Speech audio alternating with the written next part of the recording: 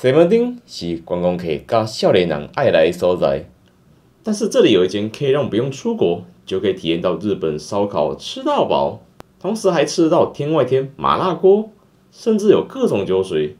不过你看完，你会想来吃吗？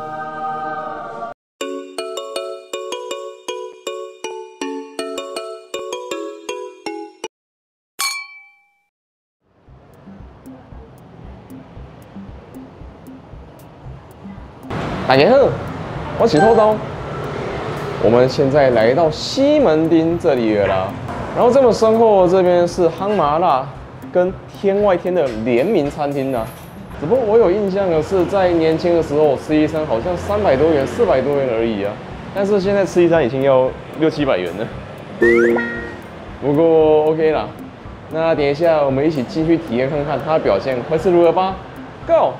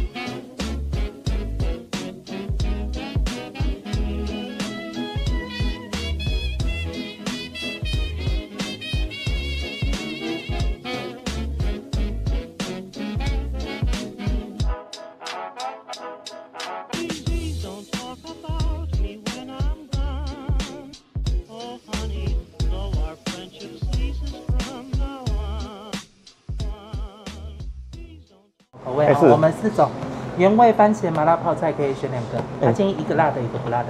好，请给我泡菜跟麻辣的。泡菜麻辣哈。是。第1轮会帮你先送牛、猪、鸡的综合拼盘，第2轮开始这个里面都可以点。好啊。然后我们这个月做活动，天使红虾吃到饱，它不在菜单里面，我等一下先送1份给你吃。好啊。要的话再跟我们点。好，谢谢。OK 啊，各位，那我们现在已经就座了。然后我们今天1个人来这边用餐呢，我们必须加边缘人惩罚费50块。这比起我们之前往常吃到那些麻辣锅吃到饱来说啊，他们动辄加个惩罚费100块，但是西门町还有一家会给你加200块，他那边加50块，你会觉得听起来好像还蛮不错的啊。不过 OK 啦，那我们等一下就去拿点食材回来料理吧。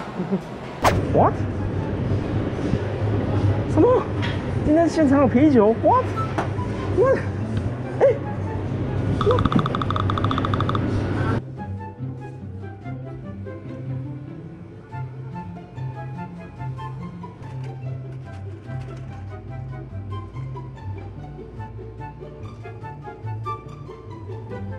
哎呦，大蛤蜊！哦，可以，这个很可以。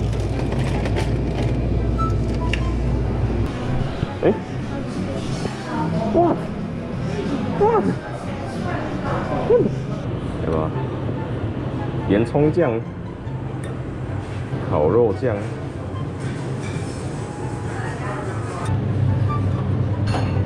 root beer， 哇！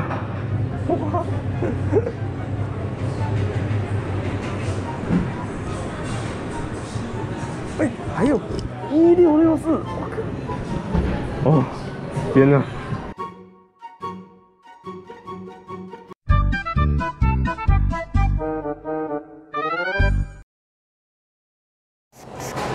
！OK 啊，各位，那我们已经拿第1回的东西回来料理了。还有，我们今天要特别感谢店家，他们招待了我们1份鲍鱼，还有1板牛肉了，感谢。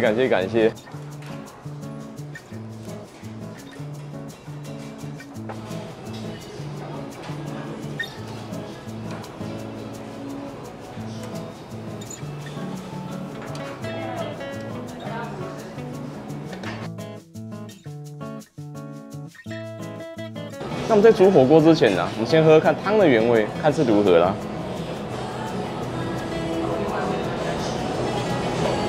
哇，对，我跟你讲，它这个汤是好喝的麻辣烫汤头。它比起我们吃到那种药膳味非常浓郁的麻辣锅来说啊，它这就是我们会在台湾街头吃到的麻辣烫香。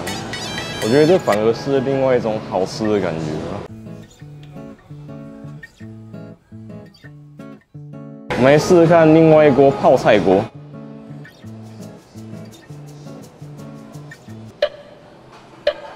它就是一般的商用泡菜锅。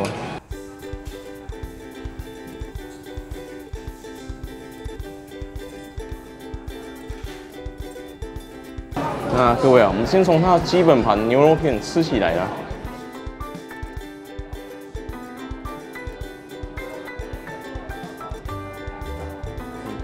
各位，我就觉得说它这基本盘的肉啊，它吃起来既不油，但也不会干柴啊，它给你感觉就是很普通的肉而已啊。我们再夹一下我们刚刚拿的酱。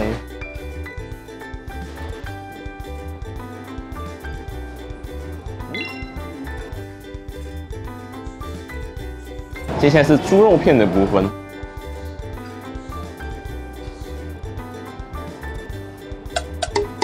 我觉得说它这个基本肉盘的肉质还有口感，就是会让你觉得好像可以咸，但又好像觉得也还好的感觉。就等一下就点它其他菜单上面肉就好了。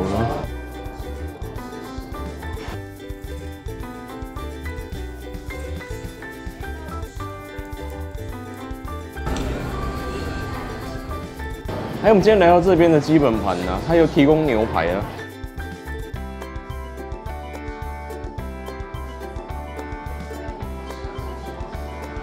它整个吃起来就是不会让你有感动的滋味了。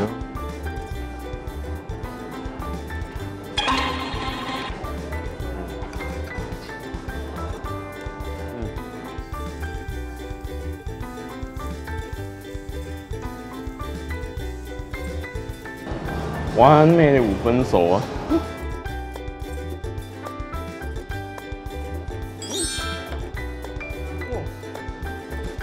我们把这个牛排表面煎着有微焦的香气，嘎上它的牛油香，我觉得这个非常好吃哎。我觉得这个一板牛排应该是晚餐时段才有的东西啊。我们这午餐时段这上面是没写的。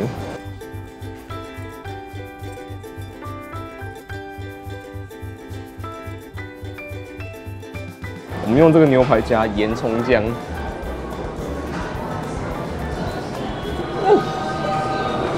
比起刚刚的一片牛排来说，我们让2片一起夹击的口感，那个牛油好油哦，不行的，不行的。那我们这时候没有开车来的话，我们就可以配一点。还有说我们第2回的东西也到了，只不过他给这个分量很像我们在日本吃1人烧肉那种感觉啊。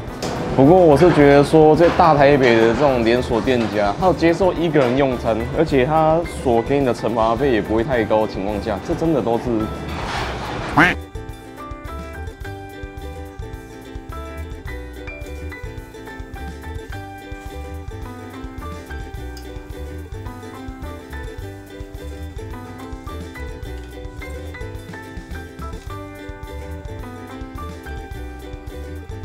接下来我们来吃吃看鲍鱼。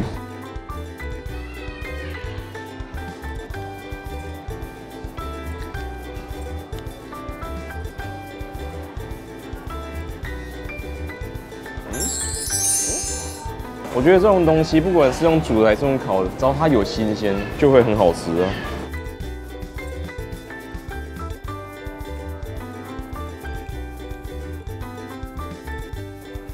接下来是火锅的部分呢。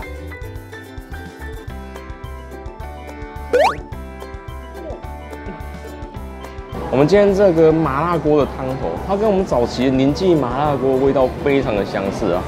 也许听起来很廉价，但是它这个味道是真的我们记忆中好吃的味道哦。而且它搭配上这种软嫩的麻辣3宝，真的就是只能用好吃来形容而已啊。这个味道真的很对啊。那我们配一点锅底试试看。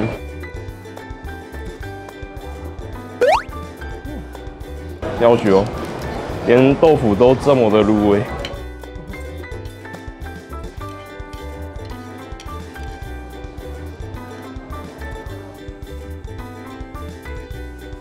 这边还有小卷。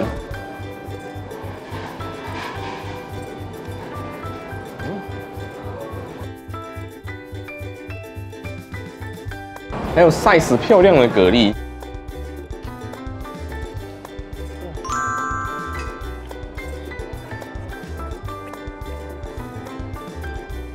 我觉得它的蛤蜊，它大小非常的不错，它煮这个麻辣烫很好吃哎。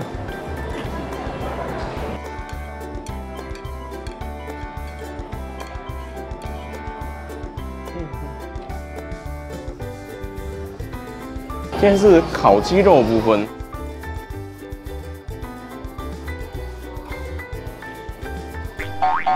虽然说这烤鸡肉是基本盘的部分啊，但我觉得说比起刚刚的肉片啊，甚至牛排来说，起码它口感吃起来是软嫩的。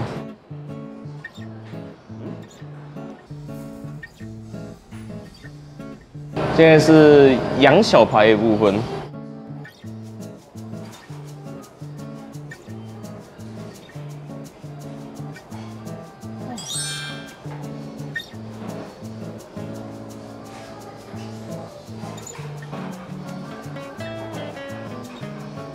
这就是我理想中的羊肉啊，软嫩的肥羊肉，带着羊膻味。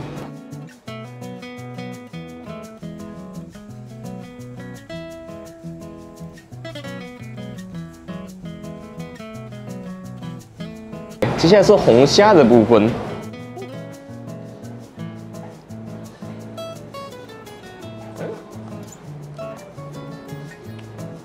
它这红虾吃起来竟然是 Q 弹的，因为红虾这种东西，就算你今天是在那种吃一餐要破千的饭店或酒店自助餐吃到饱，它的肉质不一定都会像这样子，吃起来肉质是会 Q 弹的。我觉得这个表现挺让人意外的。还有说我刚刚他们叫的东西也来得差不多了，我们等等再去它的食材区拿点东西回来料理吧。哇，就是要这个大蛤蜊。 嚯嚯嚯！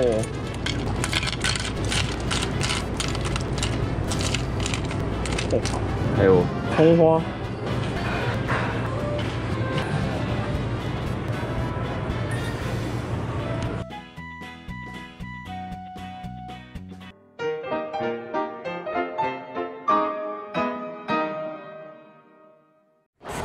OK 啊，各位，那我们这回合哦，我们拿了一盘葱花蛤蜊的。 我们等一下就可以煮一锅葱花蛤蜊锅了啦，脆脆。这个画面看起来就非常的舒服哎。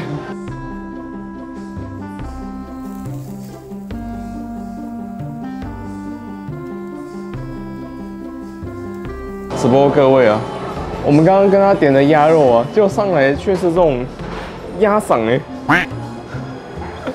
我觉得这个就丢火锅好了。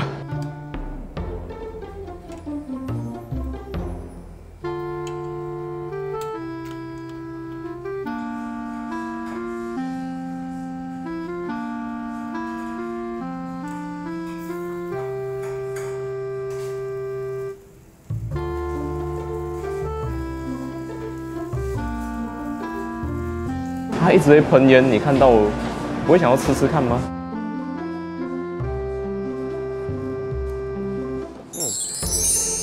这里面除了一些贝肉之外啊，它整个吃起来都是罪恶的味道哦。这简直就是一颗热量炸弹呢！吃起来很香，而且好油。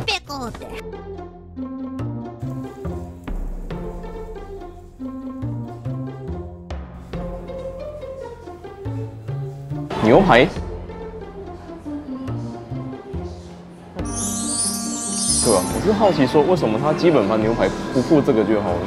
他硬要去附一个，我们可能会去嫌弃他，或是降低对这家店评分的东西。不过这也许是店家的考量吧。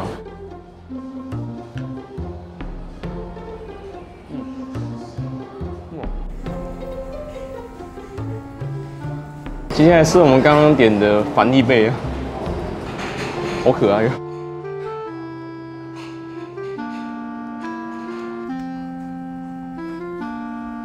牛肉条，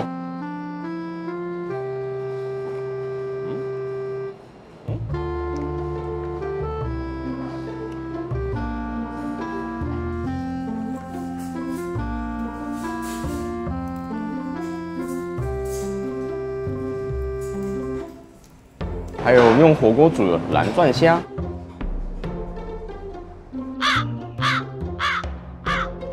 这情况还是我第一次遇到哎，我竟然会觉得他们现场提供的红虾，它表现跟品质比这个白虾还要来得新鲜好吃。虽然说它这个是蓝钻虾，可是我是觉得它感觉肉质有一点绵密的口感呢，我不是那么的喜欢呢。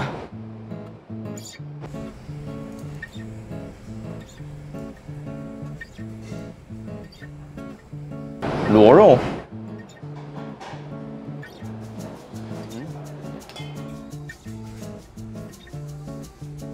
你有多久没有吃到这种整只的鱿鱼了？我们今天来这边点得到了。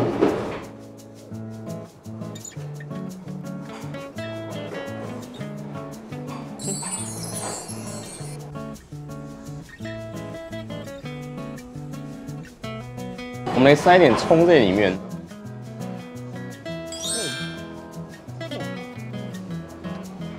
我跟你讲，吃这种鱿鱼啊，它最爽就是说，你可以这样吃整只啊，从头到尾全都一个人吃。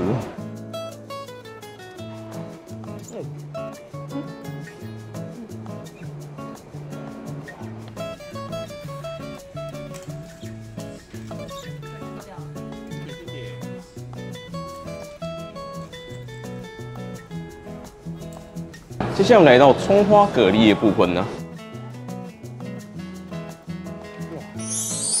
是真的，我会觉得说，比起平常我们吃到那种小指头蛤蜊来说，它今天给的这个是有诚意的。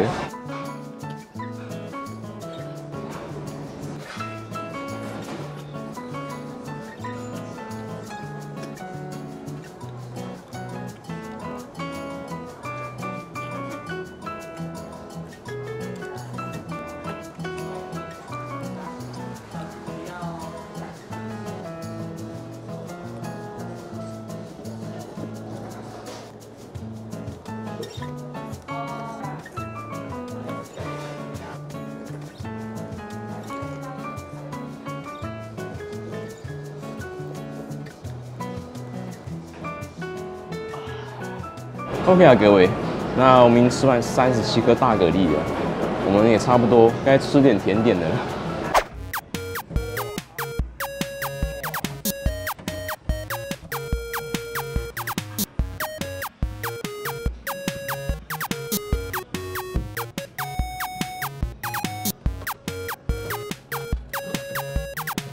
香蕉奇异果。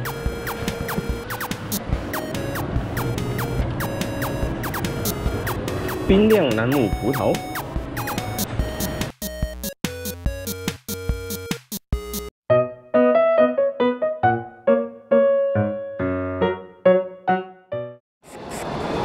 ，OK 啊，各位，那么这回合哦，就拿它的现场的冰回来吃就好了。我们吃一吃，时间应该也差不多了。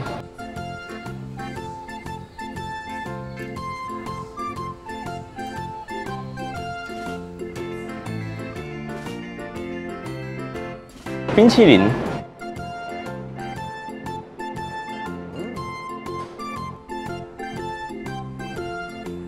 你们之前有吃过这个品牌的冰吗？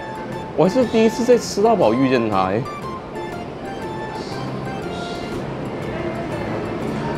虽然它跟哈根达斯一样，吃起来都很甜啊，不过也是蛮特别的。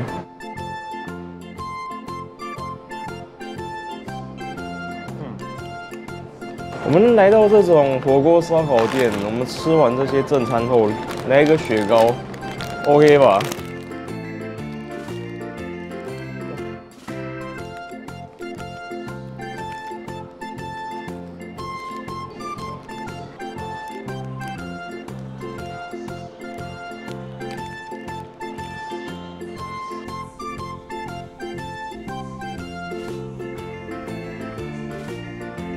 今天来到这边吃火烤两吃啊，它烤甜点啊，还有这种冰淇淋，还有麻糬跟这个酥皮巧克力啊，我们就吃吃看吧。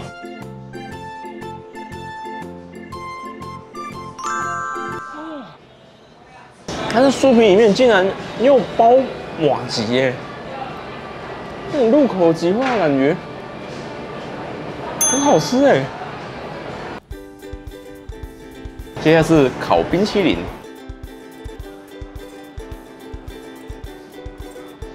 哇，我们这冰淇淋烤得非常完美啊，外皮吃起来会有酥脆的感觉，但是说里面冰淇淋却要化不化的，刚刚好。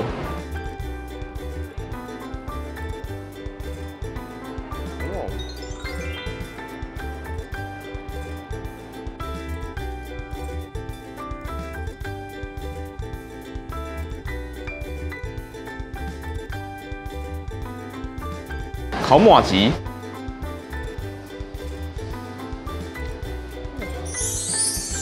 我记得我年轻的时候啊，我每次吃到这种烧烤店啊，我都不会点它这种烤点心啊。可是自从我们从日本回来之后啊，我才发现说，其实这种日式烧烤店的点心，它也是非常有特色，真的是值得尝试的。入口即化的口感，配上这种甜腻的风味。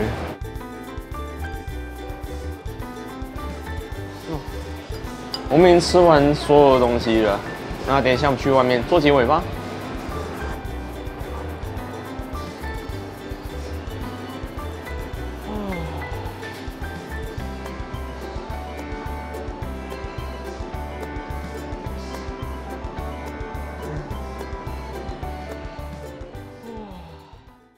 OK 啊，各位，我们现在已经来到外面的了。那我们来说说我们今天吃烧烤火锅的想法吧。虽然说我们今天开头吃到基本盘也许没有那么的美妙，可是后面起码我们加点那些东西，整体表现都还蛮不错的了。而且是说他现场要提供多种酒水，我们今天都无缘呐。你还记得我们之前去日本吃烧肉体验吗？不管是干巴还是 King 骨烧肉，他们都是欢迎一个人用餐的。这也许就是日本那边的饮食文化。但是我们今天回到大台北这里，西门町里面的烧肉火锅吃到饱，我们花700多块，一个人也是可以吃烧肉的，而且还有天外天的鸳鸯锅配给你吃，你不觉得这听起来也蛮厉害的吗？只不过如果你问我说今天要我们这些花700多元回来这边吃的话，我 OK 吗？这当然 OK 啊，因为快吗？我们今天在万华这边的气温只有10度而已啊。我们今天除了花700多块可以吃到日式烧烤之外，而且它旁边还尬了一个火锅给你，你不觉得这个天气吃起来，这一切都很值回票价吗？虽然说我们今天开车来没有办法喝到那些酒水，而且甚至说它的肉类表现也许跟上次日本烧烤还是有一点小落差，但是整体来说还是很划算吧，好不好？那各位看到这边，如果有什么推荐吃到饱餐厅，欢迎留言告诉我，我看到就会去回复啦。还有，如果喜欢影片的话，欢迎按赞、订阅、加分享，也欢迎加入频道会员或送超级感谢功能支持我们哦。那我们就下个影片见啦，拜拜。